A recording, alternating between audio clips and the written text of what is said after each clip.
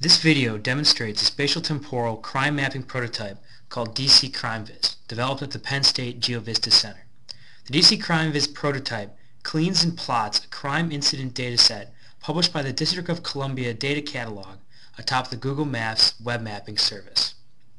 Upon entrance of the application, the user is presented with a central overview Google map that plots each crime incident as a circle, as well as a set of data layers to the right and a set of temporal controls along the bottom. The user is able to interact with the central map view much like any other Google Map mashup. The user can zoom in using the widgets. The user can also pan using the provided widgets, or pan by directly manipulating the map. Here I'm clicking on the map, holding, dragging the map over, and then releasing. The crime incidents themselves are also interactive. The user can select a crime incident of interest to view more details about that crime. This includes the ID, the date of the crime, the shift during which it was reported, the district, a description or narrative if available, and the address. The user can also activate the Google Street View functionality to see an oblique image of the location of the crime.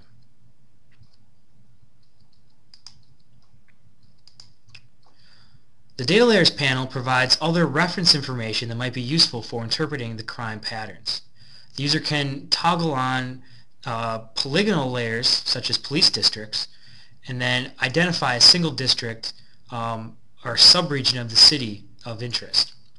The user can also toggle on different points of interest, such as police stations, fire stations, hospitals, or metro stations. Like the crime points, selection of each individual point of interest provides more information, more detail. The Data Layers panel also allows the user to filter by crime type. We currently are mapping arsons, homicides, and sexual abuses in the District of Columbia. By unchecking each box, these incidents are removed from both the central map as well as the temporal histogram. The temporal histogram provides a temporal view of the data for temporal or time series exploration. The user can mouse over different parts of the stacked histogram and view details about that particular time interval. So here I've moused over February 2006 and viewed the frequency within that.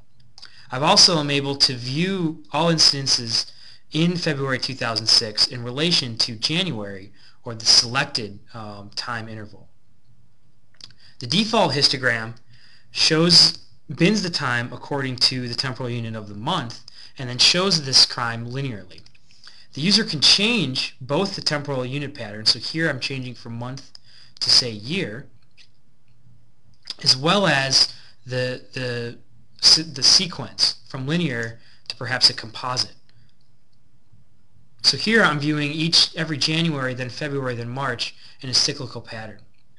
Each time the user creates a new histogram, an animation allowing the user to step through these is automatically generated. Viewing the animation allows the user to focus on the map to view the changes, to see either patterns that exist throughout the time interval, or to view the changing location of hotspots.